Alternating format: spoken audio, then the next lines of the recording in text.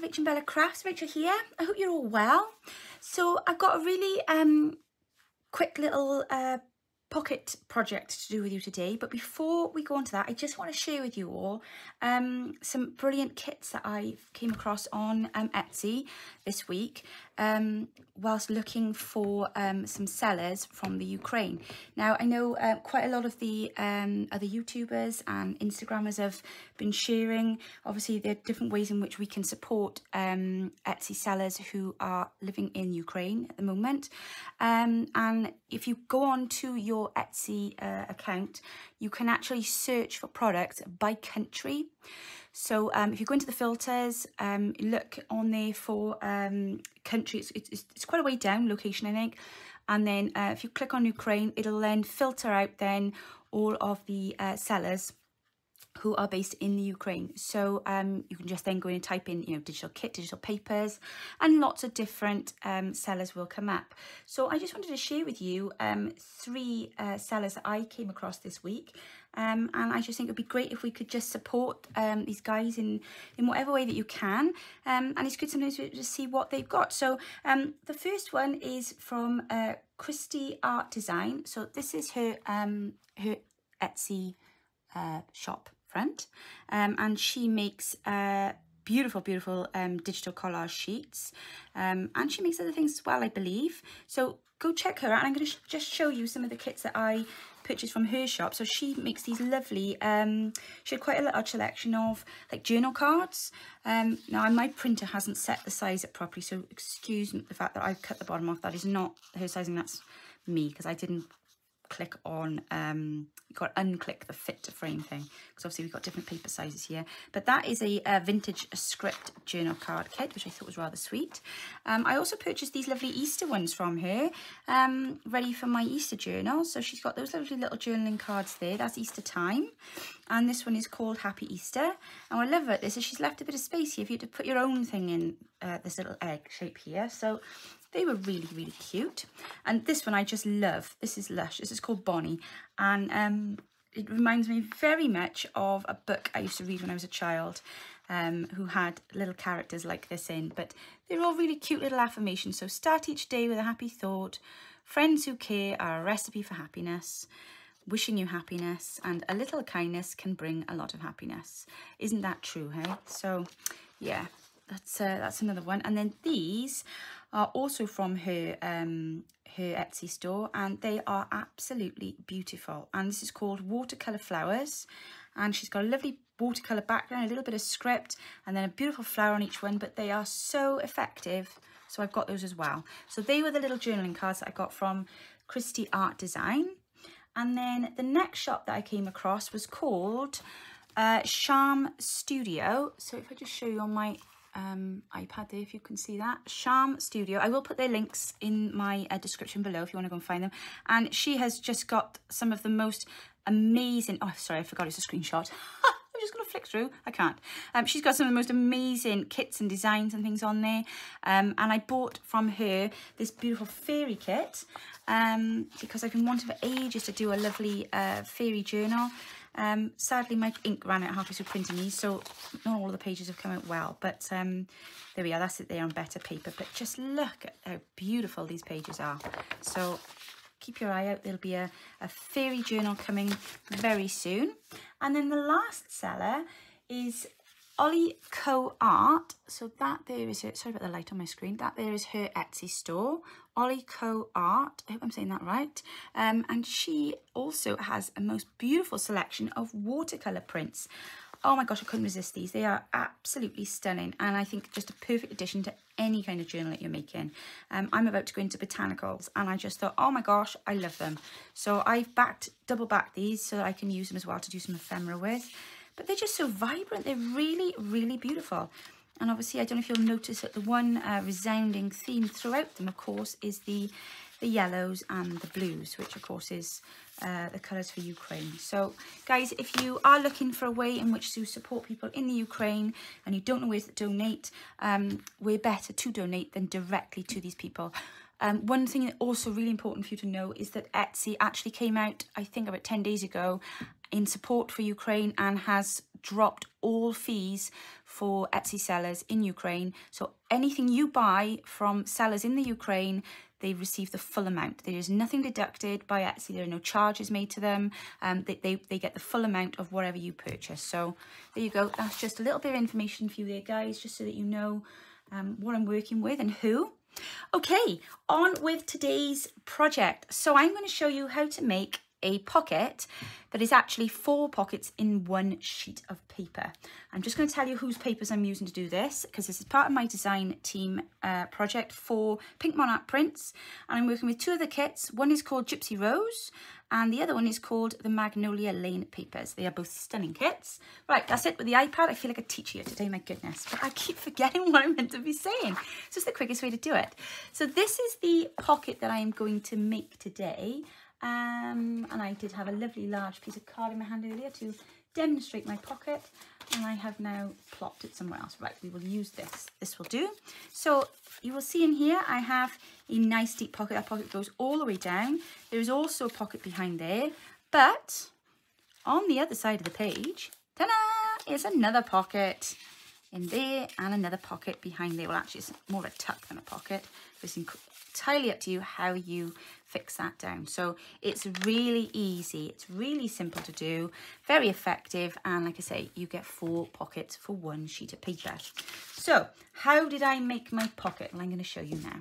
So the first thing you need to do is you take a piece of paper. This is one of those beautiful prints from Pink Monarch Print, and I've obviously taken off all my white edges. So the first thing that we're going to do is you're going to fold your sheet of paper in half. Yeah, that's not too hard to start off with, is it? Right, fold it in half. Open it back up. Now we're going to fold it in half the other way. So we're going to bring it across. And we're just going to, ooh, my goodness. Okay. Make sure that's nice and square there. There we go. So we've now got a fold there and a fold there. All right. Now we're going to work with it with the folds this way, okay? So the next thing that you're going to do now is we're going to bring down, I want to say about 1 inch. If 1 inch is the top of your thumb, as we always say, a rule of thumb over here. Got it? Rule of thumb. Bring it down about 1 inch and then just take that across and square that into a nice straight line. There we are. Now the next thing I'm going to do is turn it over. And we're now going to take about 1 centimetre of the side. So, I don't know, is that even 1 centimetre? Oh my goodness, somebody's run off with my ruler again. Well, maybe it's about 1/2 centimetre. It's a little bit of the side. That's all I'm going to say, a little bit. We don't need a lot. Just take over a little bit of the side, because this is just going to form the flap for your pocket. So, don't go mad, because obviously if it's too big, it's taken away from the pocket, aren't you? And then turn it around and do the same to the other side, just a tiny little bit across. So yeah, maybe it is 1 centimetre. I'm looking around for a ruler. There's never one far. Right, okay, let's just double check that. Oh, it is 1 centimetre, dead on 1 centimetre. Right, so 1 centimetre on your fold there, okay? So now we turn it over. Have a shape that looks like this. Now, if like me, you might get a bit confused. Lots of you don't, I know, but sometimes I do. So what I found the easiest thing to do was to take a pen or a pencil. Actually, I've got a pencil. No, I'm going to do it in pen so you can see what I'm doing. And we're going to just write a few things now, because there's lots of different things going on with all of these different flaps here now, okay? So this one here, we're going to glue. Okay? Because we're going to simply take this over and glue it down there, all right? But before we do that, we need to cut off this bit here, okay? This little section. I'm drawing on here just to demonstrate, because it can be a bit difficult to see when you're using pattern paper, and you often think, oh my gosh, what has she cut there now? So I'm just going to show you what I'm going to do before I do it. Then the next thing that I'm going to do is I'm going to cut off this section here. So cut, and I'm going to cut here, and I'm going to cut up here. Okay, and I'm also going to cut that little tiny bit there. Ooh, Okay, so we're going to cut that section out there, that off there, and I'm going to do the same on the other side. Now we're not taking this bit off, leave that flap there, but we're going to cut here. Okay, and then we're going to cut here. Oh my goodness, I can't even write the word cut. What on earth is that? Do you know, I do that all the time. I write things and I'm like, I'm writing in another language here. Now, what we're going to then do finally is we're going to cut down here. So see where we folded it in half? I'm going to just cut along that line in a minute, but not just yet. We'll come back to that, all right? So let's do these bits first, and then we'll see where we are. So we're going to start off by cutting this little one here. So again, just double check where your folds are. So I'm going to cut that down there. And then we're going to cut, and when you cut that there, you might want to just take it down at a little angle a bit. Just a little, see that shape there? That's what we're going to do there, okay? And then we're going to do the same the other side. So we're going to cut down the fold. And then we're going to just at a little angle, get rid of that there. There we go. Okay. Now, the next thing that we're going to do now is we're going to glue this flap down. So taking your glue,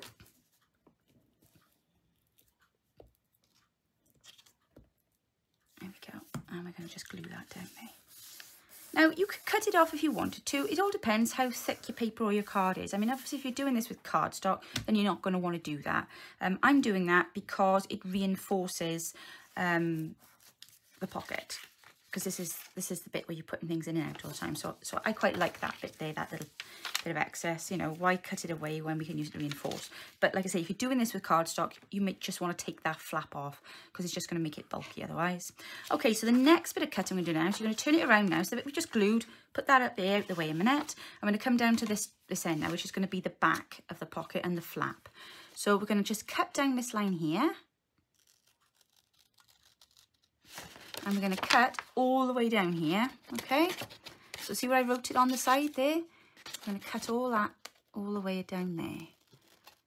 So keep as close to my fold as I can. And then when I get to the bottom, I'm going to do the same thing here now that I did up there. I'm going to finish it off by just taking a little bit of a divot out here. There we go. And then we're going to go back and do the same on the other side. Oh, and just watch there, because if you've not shaved that off properly, it'll get in the way when you fold later, so just make sure that's nice and neat. Okay, now I do tend to turn it over when I do this because I can only cut on one angle, and that sounds ridiculous, but I don't know about you, but I find it just easier to do things a certain way. So let's just cut that flap there, and then I'm going to cut all the way down here.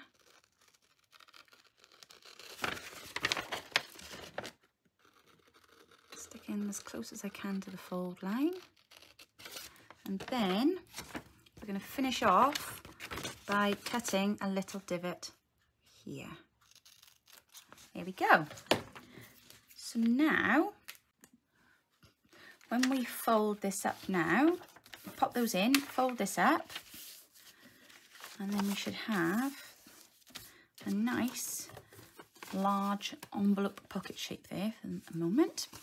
So the next thing we're going to do now is we're going to cut, so just move that out of the way a second, we're going to cut down this line here. So this was the top of the flap, if you remember. I'm just going to take my, and again, if you just need to reinforce your lines, obviously I drew on mine so you could see what I was doing, but if you just need to reinforce, you can do that there. So I'm just going to cut that down there, just to the edge. And then what you can do here then is just take the slightest edge off it, just so that it's not getting in the way. So you might just want to shave a little tiny slither off, and then again on the other side, just so that those two flaps have got plenty of space to open independently of each other. There we go. Take that out of there. There we are. Right, now what you can do now at this point is you can either cut your pocket flap and take a little triangle off it so they both have a nice neat little V. Or you can take your corner cutter and round off the edges. So entirely up to you which you prefer to do. But if you're going to do it now because it's just easier at this angle. I don't know why, but this was playing up earlier.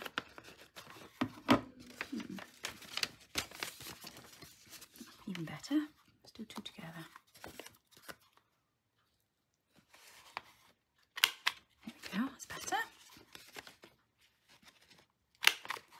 Okay. Now, when we pop it up now, you have two nice little flaps, look. Don't they look better like that? And then we take it around like that. Now, obviously, the next thing you're going to do before you do anything else, if you want to ink, I would do it now, because when it comes to wanting to ink this inner flap here, it's really difficult to do this once you've glued it all together. So this is a point now at which you start to think, right, how is my pocket design going to look, you know, my finished product? So am I going to want a little, you know, a little divot there to kind of get things in and out? So here's a good example. This is one I did earlier on. So this one here, I've just inked this up with the weathered wood ink from the stress oxide, and it just helps you to really see the definition on the pocket. But I've also added a little divot to mine with my round punch, and it just makes it easier for you to see or to get things in and out of.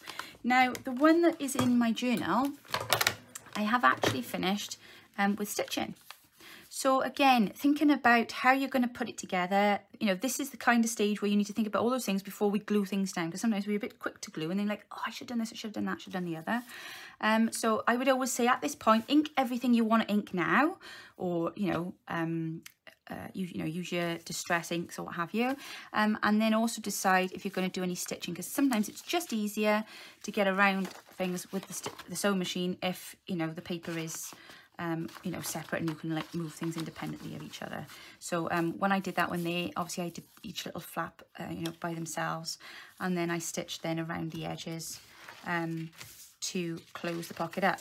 Now obviously if you're going to stitch, you're going to want to stitch really, really close to that edge, because you don't want to hamper the access to the pocket.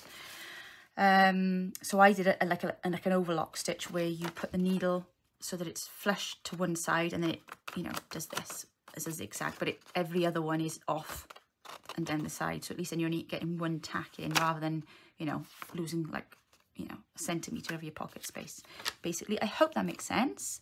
And then across the bottom as well. So I'm not going to stitch this one. This one I'm just going to glue. So let's pretend let's use this one now, shall we? Because I've done all of my bits and pieces to this one now. So as you can see, I've done my edges of my flaps. I've done my little divot in my pocket, and I have inked everything that I want to ink. So now we're going to do the glue.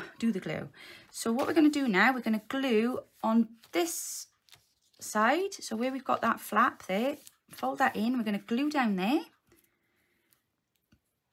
There we go. And then we're going to glue on the other side. And then I'm just going to put a tiny bit down the very center fold of the pockets, so that where the two of them go together, there's just a little bit of glue there to keep those two pockets separate. You don't have to do that, it's entirely up to you, but I just find it stops your stuff kind of disappearing where it shouldn't disappear. So there we are, that's your gluing done.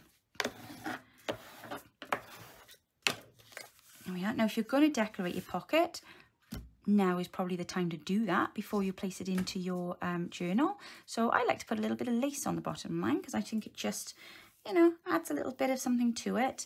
I did think I had a bit of pink here, but I haven't, so I will use some of this in lieu of having pink. Yeah, so if you just want to add some lace to your pocket to decorate, or if you really wanted to and you wanted to get really clever, what you could do, I have some of these left over from my belly bands with the pockets. Now you could actually add a pocket now to the front of your pocket. Now I quite like that actually. I think that's quite cool. So now our 4-pocket pocket becomes a 6-pocket pocket. Yes, let's do that. I like that. Okay, where's my glue? For that I'm going to add, oh, Nicky Nocky no. I've taken my metal bit off the front of my off the end of my glue. Sorry, my mind went completely blank then. Oh, dearie me. I took the top off because it was full of glue, but I don't actually know how to get it out. So it's soaking at the moment in some hot water. But yeah, how do you clean your metal bits? So I've got one on here, but I've got a little one that goes on there, but they get gunked up inside. How do you get the glue out of yours? Please give me some tips, because it's driving me up the wall. And every now and again, I mean, I know I keep a pin in it, but that only does so much, doesn't it? And they are useful because they do stop this coming out in gallons and gallons. Now, I love this paper because you don't actually need to put anything on there. You don't actually need to put any lace on there because it looks like there's lace on there. So, but yeah, so we've now just made our pockets now into a 6-pocket pocket, which is great. Can never have too many pockets, can we? There we go. And they were simply just squares of paper with a little divot cut out of it. There's nothing complex going on there at all. I think that looks fabulous, and I think that's now ready to go onto our page. So, where's my journal? Let's find the page to pop this on. So, okay, I think we've done most of that one there. So, yeah, that's where I had my squares from. I had them made ready when, remember when we did the belly band the other week. That's quite a nice page there. Ooh, no, I don't want it on that one. No, let's pop it on to this one here, I think. Yeah. And then we will be able to see it in full effect. Let me just fold that down again properly. There we go. And we're going to just clip that around the page. Okay, so just before I pop this into the journal, I'm just going to add a few little elements to it, just to kind of add a bit of interest. Now, I do have these great little stickers, but I have also just taken all my nails off this morning, so rather than sit there fussing and fiddling, I'm just going to stick a bit of glue on the back for the sake of my own ease. Otherwise, we'll still be here next Tuesday. Okay, let's pop that there a second. Perhaps I'll try this glue. Might stick them down a bit better. And then let's pop our lovely butterfly on. There we go. I think we'll pop her over there, because we don't interfere with that pocket too much, do we? There we go. And then we will say it's beautiful. Let's have a little bit of lace to go behind there, because I do like my word to pop out a little bit. So I'm going to put a bit of bunched up lace down here. Hopefully it will sit and be well behaved. That's it, you sit there nice now. And then we will put a nice word on. Again, these words are one of the kits from Pink Monarch Prints. And they are very beautiful indeed. There we go. So that's that side done. And then we'll do the same on this side. So we'll just stick this stamp down. And yeah, I do know these are stickers. I have just cut my nails so short this morning, I can't get the back off. And I am not going to sit here fiddling around trying to do that while you guys are waiting. So it's just a lot easier to just do it this way. Okay, a little bit of glue. Whoop. I'm using up all my old glitter glue. I have to source some more soon, I think. There we go. And then we'll put that little butterfly at an angle, I think. He's going to take the flight, because obviously this is going to be on the other side of the page. And perhaps we'll have a little bit more of this curly lace. We'll pop that down by here. Oh, excuse my tummy rumbling, I am sorry.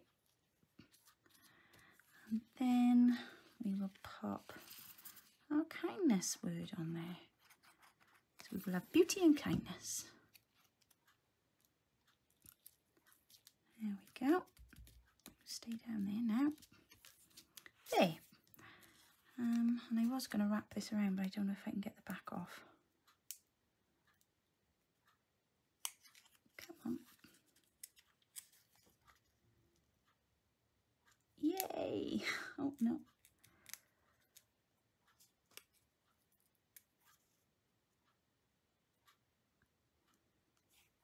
I've got to be honest with you, I don't work with stickers a lot, and the reason why is they cause me so much anxiety trying to open them because I just can't grip things.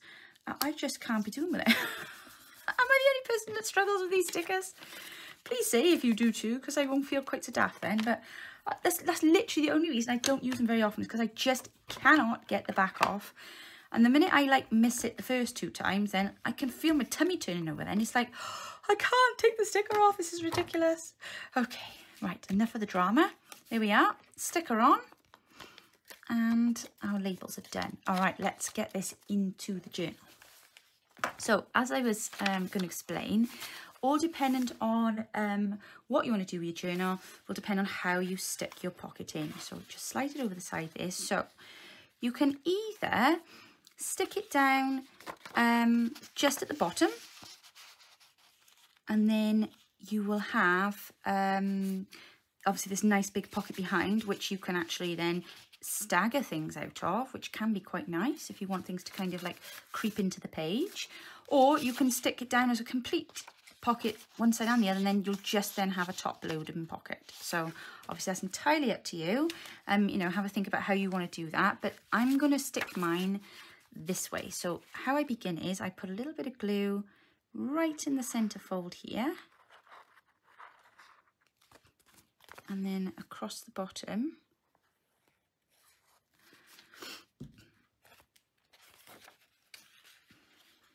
And I do the one side first, so just making sure obviously that that's fitting there nice and tidily, and it's straight, and that should be tucked up against the edge of that page there now. And then just wipe off any excess glue. Okay, and then I just do that bottom bit there then. There we go. And that is enough then to keep that securely on your page. Oh, I think that looks rather marvellous, don't you? What a pretty pocket. There we go. So let's have a look how we're going to put bits and pieces in our pocket, shall we? So let's pop that one in there. Ooh. Trying to keep that away from the drying glue a moment. And then we've got, let's put that on the other side. Let's put that one in here then. So that should be able to go all the way down inside of that pocket now. Yes, it does. And we can just leave that there so we know there's something in there. But you can pop that down then if you want to. And then in the pocket below, then you can add then all your little tickety type things.